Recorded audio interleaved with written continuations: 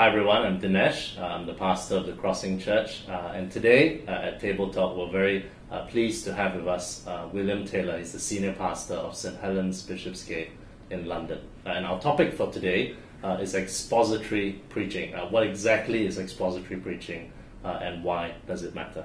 William, welcome. Thanks for joining us. Well, thank you for having me. It's lovely to be here. Maybe we can start by just trying to define what this term means, because expository preaching is bandied about by lots of people. How exactly would you define expository? Thank you. Well, I think some people have put it very helpfully. It's possible to use the Bible, but not actually to be teaching it. So it's quite possible to have the Bible in the pew and have the Bible in your hands and to be using the Bible to do your teaching, but not actually teaching what the specific author of the passage that you are speaking from intended. So to be an expositor is to expound the text of the Bible with the author's purpose and the author's theology lining up to what the pastoral purpose of the author is in writing this particular part of the Bible, so that your preaching comes out of what God the Holy Spirit has inspired the author to write to the particular group that he's written it, and so that the application comes out of and carries with it the weight of theology that the author has lined up, rather than me saying, well, I've got a passage of the Bible, I want to use it, and really I want to teach my agenda and my sort of systematic theology and the topic that I want to cover today. So we're allowing the author's purpose and the author's direction, the author's theology to drive the sermon towards the author's intended application, rather than to an application that I thought might be the application of this passage today. Okay, so that's very helpful, because simplistically, many people would think, look, expository preaching is just preaching through books of the Bible sequentially. So we preach through Ephesians, we preach through Galatians or whatever. But you're saying that might not quite be expository preaching, depending on what you're doing with each passage as you preach. Sure. And I think the big question is that I want to be asking always is, why? Why has the author lined up this particular piece of his teaching, this subject, this theme at this point in the book? How does it flow out from what comes before? How does it flow into what comes afterwards? Why has he said it in this way? And how does what he is saying here fit with what he's saying in the whole book, with the major theme that this book tackles? Now, I'll give you a little example. Yes. See, what should happen is, if I've asked the right questions and answered them properly, it should be a little bit like a jigsaw. Yes. That I can see, here's a sentence, and I can see exactly that it fits here, and it fits here because of what comes before it and what comes after it and how it fits with the and if there's a piece of the jigsaw that I haven't quite worked out where it fits, I haven't probably understood what the author is doing. I mean, here's a really simple one, the call of Levi. The call of Levi in Luke's Gospel comes straight after the healing of the paralytic. What is the point of the healing of the paralytic?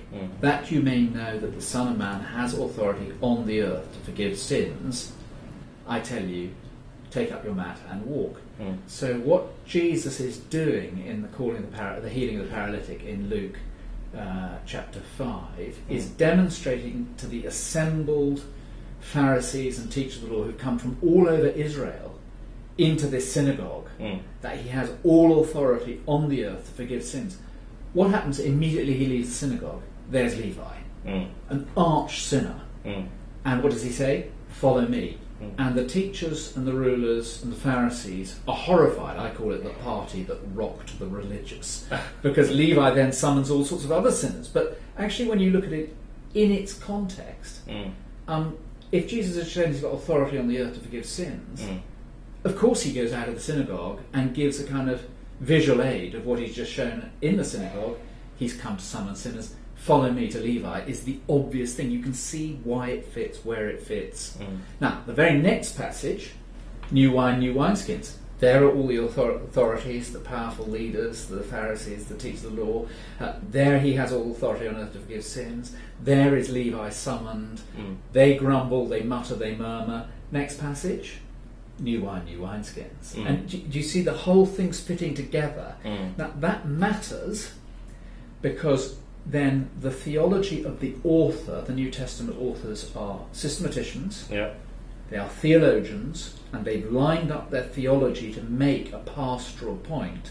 And the theology of the author is driving your preaching, which means your preaching carries real weight, because it's not gone off on a tangent to the theology of the author. And that means that, I mean, it sounds like a lot of preparation goes into your study and trying to figure out what this whole book is about. What's the author's purpose in Luke's Gospel, for example, before you even preach the individual passages. That's right. Yeah. Yes, that's right. I think it's easy then for a young preacher to panic. Yes. Oh, I'm never going to be able to do this. Yes. And I think we need to realise that actually God is looking for us to peak as a preacher. Yes. Perhaps when we're between, shall we say, 55 and 70, that gives me another 4 or 5 years to be working on it. And to say, yes, well, it's worth thinking about starting to preach whole books of the Bible, getting familiar with them. First time through, you'll just be feeling your way around the landscape. You'll get help because you'll listen to other people who spoke on it, you'll read a commentary or two, but you'll be reading and reading and reading and reading and reading. Once you've got familiar with the landscape, second time through, or maybe you'll take a little section of it and say, well, I know where it fits and why it fits. And now, and gradually you're building and building and building until you've got a much clearer idea of why Luke is saying what he says, how he says it, who he's saying it to, where it's going. And don't panic and think you have to be, you know, the rounded preacher when you're 28. Yes. I think that's really important. Yeah. And what you're saying is also very helpful, because you're saying, look, an expositor has the Bible as the master, and we're its servant. We're trying to figure out what is the author saying, and then we're trying to preach that message. Whereas most of the time you have the preacher trying to impose his message or his framework, or use the Bible as a launching pad. That's right, and that will always ultimately be boring, because the congregation will always get used to receiving the preacher's framework. Yes. And it will always begin to make the congregation proud, because they will think they have mastered the scriptures rather than having the scriptures master them. So ultimately framework preaching is boring, which is why framework preachers have to move congregations so frequently. and it's weak because you hear a man's voice rather than God's. It is, yeah, that's right. So somebody said to me once, there's a difference between help, I've got to say something about God, and listen, God has given me something to say. Yes. And I want to be coming to the text, not thinking, oh, what systematic idea of mine from my theological college does this text raise, and giving my talk on that systematic point with a few illustrations and moving stories tacked in. But I want God's agenda and God's authority and the theology that God has lined up here to make this point with all its weight and its application to be driving the preaching. And somebody who's been under expository preaching will find those other sorts of preaching ultimately pretty dull and weightless. And often frustrating, and trying to figure out, but is that really what the passage is saying? That's right. That's right. Now, let's talk a little bit about other types of preaching out there. I mean, it sounds like what you're saying is expository preaching really is what preaching should be, because you don't want to be imposing your message. You want to listen to what God has to say as He's inspired these different authors in the Bible. So, is expository preaching essential or just a good to have? I think it is the essential bread and butter of any congregation. So from time to time you might want to do something topical. But if you are going to do something topical, do it from passages or a section of a book of the Bible where you have worked out that that really is the topic that the author is seeking to address, and then use, again, the weight of the theology of the author at that particular point in Scripture to drive your application. So I've got nothing against topical preaching, but what I think we need to be nervous of is somebody who says, I'm going to take this topic or that topic or the other topic, and then go scattering off all over the Bible to try and put together my framework of how to handle this topic. Why not go to the Bible where the topic is? If it's a topic that needs covering, it'll be in the Bible. If it's not in the Bible, it's not a topic that needs covering. So for example, if you're going to preach a series on the Holy Spirit, you might go and look at 6 or 7 or 10 passages where the Spirit's work is clearly laid out in the Bible and preach through those passages. Yeah, might well do that. Yeah. I might just go to John 14 and 15 and Yeah. do it, and just do it from there. Or say, what is John's theology of the Spirit? Yeah. One of the best series I can remember on theology of the Spirit, on teaching on the Spirit, was done by Dick Lucas, who just said, we're going to go through Galatians. We're going to find out everything that Paul has to say about the work of the Spirit in Galatians. It was a terrific series because we had the theology and the pastoral practical application of Paul being lined up rather than me just picking all sorts of ideas. It seems to me there's a slight dichotomy. A lot of people have a high view of Scripture, but at the same time, when they come to their actual preaching, their practice of preaching, whether it's framework or they're launching off the text, and they're not really expositors, that actually shows that in practice they have a low doctrine of Scripture. What do you think about that? What do I think about that? Well, I wouldn't want to comment too much on what other people are doing on that regard. Very interestingly, I've just been talking to a student who has started reading the Bible one-to-one with a non-Christian friend of hers. And she said, well, where shall I start? I think I'll start in Mark's Gospel, and I think I'll teach this friend about the identity of Jesus. And then I think I'll teach the friend about the mission of Jesus. So I'll start in, I can't remember what it was, Mark 2 or 4 or something like that. And then I'll go to Mark 10. And what do you think about that? And I said, well, do you think perhaps Mark might have written his Gospel the way he wrote it so that he could instruct us in a particular way about the identity of Jesus? So why are you dotting around Mark's Gospel? Why don't you follow the authoritative pattern of the Scripture? Why do you feel that you need to rearrange Mark's Gospel effectively? After all, if it was dictated by Peter to Mark, here you have the Apostle Peter's equivalent of a evangelistic tract. Yes.